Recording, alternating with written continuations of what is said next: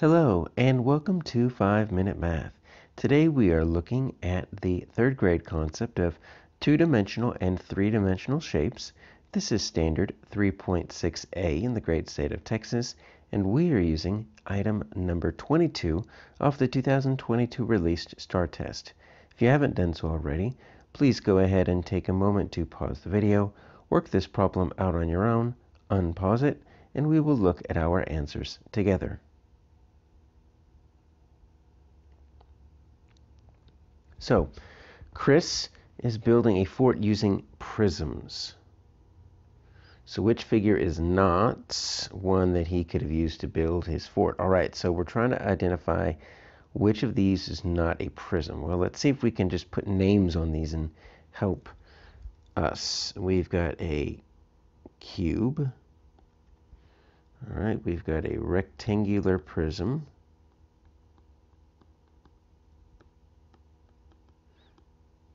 All right, we have a triangular prism.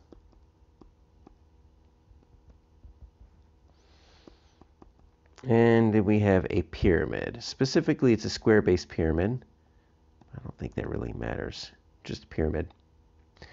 All right, well, Chris is building a fort using prisms, so which one is he not going to use? Well, look at this. Prism, prism.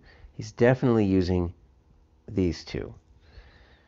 We're stuck between cube and pyramid. So you know what we need to do? Rather than just relying on the actual name, we need to get back into what is the actual definition of a prism. All right, so let's bring that out here. So prism.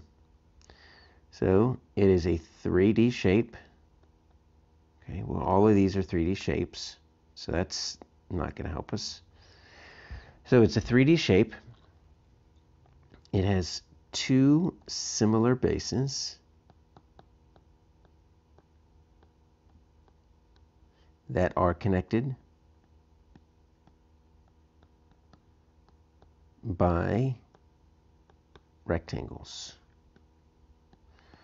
Now that's just a very loose definition. You can get a lot more technical if you were to Google it, but that's going to work for our third grade problem here today. So let's take a look at the two prisms that we know are prisms, right? So we've got two similar bases right here. So I've got a triangle right there, triangle right there, right?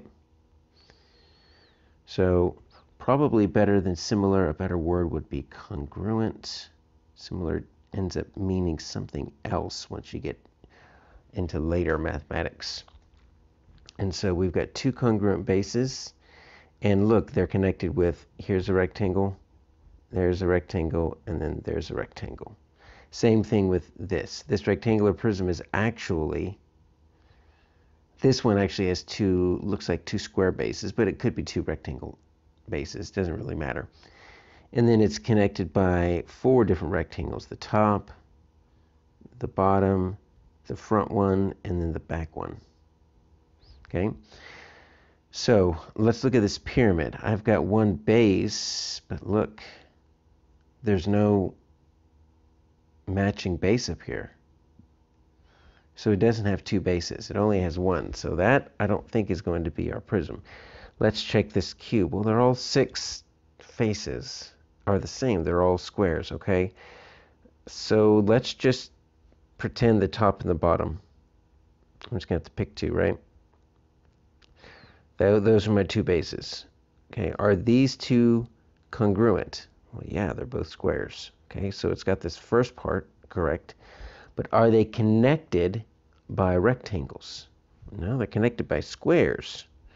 But remember, squares are a type of rectangle. Remember, we've got rectangles and rhombuses. So squares are a type of rectangle. So actually this is a prism because it's connected by four squares, which are a type of rectangle, which means the cube is a prism. We just call it a very special type of prism. It's got six square faces. That is a prism, which means we're not going to use it. The one that Chris is not going to use is going to be J.